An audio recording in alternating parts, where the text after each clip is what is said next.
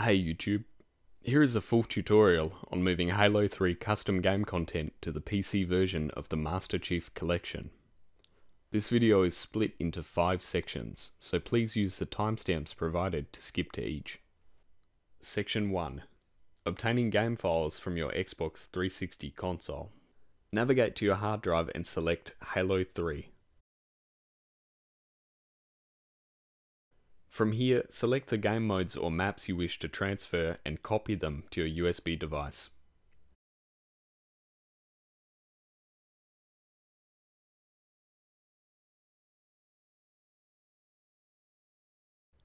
Section 2. Setting up Horizon.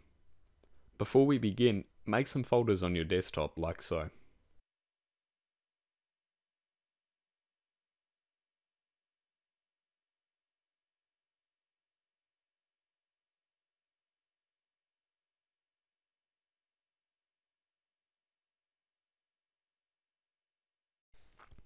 Step 1.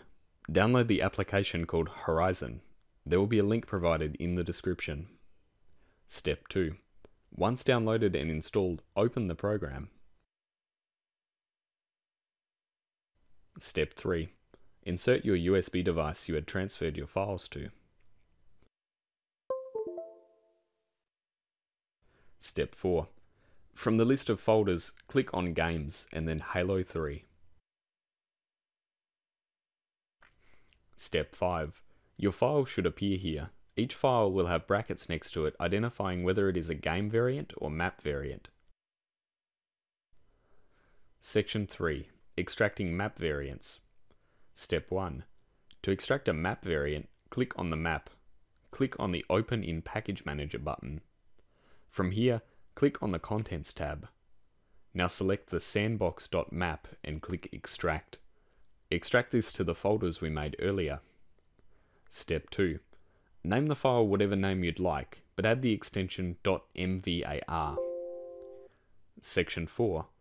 Extracting game variants. Step 1. To extract a game variant, click on the game variant. Click on the Open in Package Manager button. Now select the variant. These will have different names depending on the game type. Extract the selected to the folder we made earlier. Name the file whatever name you'd like, but add the extension .bin.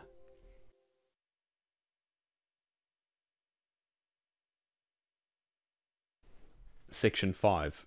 Installation of downloaded or extracted game and map variants. Step 1. Navigate to your app data folder. This can be accessed by typing app data in your Windows search bar. Step 2. Access the LocalLow folder and scroll down until you find an MCC folder. From here, open Local Files, this folder, Halo 3.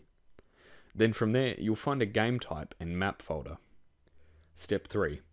Just paste in the maps and game types you had extracted to the folders. That's it. Once you boot up your game, you should notice the maps and variants are available in multiplayer.